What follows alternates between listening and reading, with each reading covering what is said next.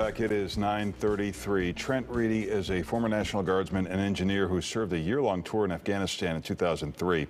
He grew up in rural Iowa with his sights set on becoming a writer. He has several young adult novels, and his latest has some insights into the real day-to-day experiences of Afghan civilians and American soldiers. He co-wrote this book with Afghan author and English professor Jawad Arash. It's called Enduring Freedom. It portrays how two men from completely different worlds, religions, and cultures formed a lifelong friendship.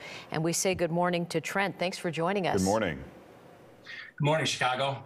So, great to talk to you. Great to talk to you, too. Tell us how you met the co-author of this book, Jawad, when you were over in Afghanistan.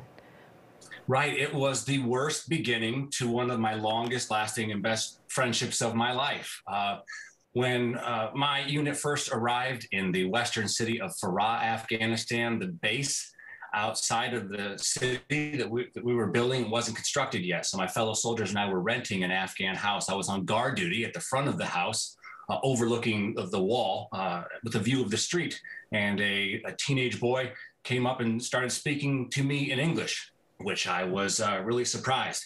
But I was also fresh in Afghanistan, so I was very afraid, and our Army training in Texas had warned us about suicide bombers and everything. So when Jawad stepped into the shade closer to my wall to try to get out of the blazing hot sun, I told him to step back from the wall, a concern for my security. And he said, "Well, I'm not bothering your wall. It's very hot." So I got more firm and told him to back up. Because I naively thought that he might be a threat. I had a lot to learn about Afghanistan.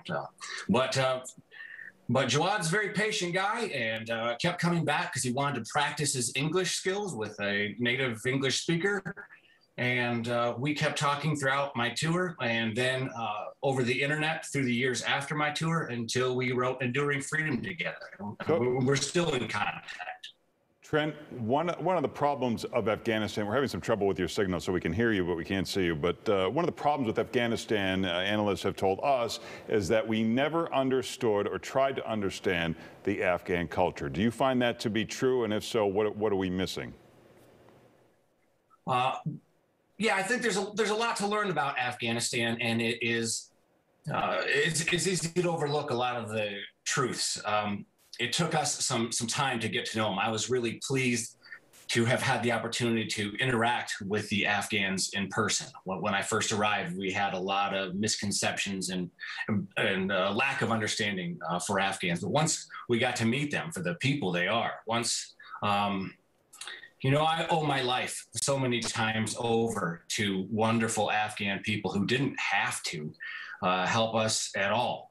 So I wish that more people would take the time to consider the kindness and openness of almost all the Afghans. And your friend Jawad, the co-author of this book, he and his family are still in Afghanistan. Is he in hiding? Yes, we tried very hard to effect an escape to help Hig and his family get away.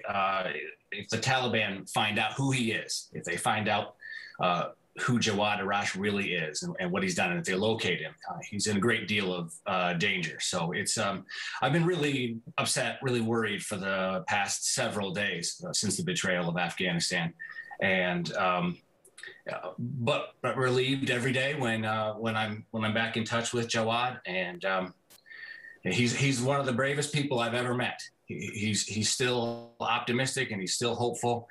He's an amazing guy, which is one of the reasons why we wanted to write this book, Enduring Freedom, to get his message out to the world, to help introduce America to what Afghanistan really is, who the Afghan people really are, and what this mission in Afghanistan for all these years really meant. Well, it's interesting that you co-wrote this book, and it's a young adult novel, so it's based on the story of you two, but it's a novel. It is novel. It is fiction, but it is so closely inspired by events that happened both with Jawad Arash suffering under the first Taliban era when he was a kid, and then with my experience in the war and with our experience coming together. So it's fiction. It's about two different guys, but there's no other novel that you're going to find that is going to be so close to the truth of the war in Afghanistan. It's practically a novelization of the war. Well, Trent, we appreciate you joining us this morning again. Enduring Freedom is the name of the book, and you can check out TrentReedy.com. He's also on social media. Thank you, Trent. Thank you.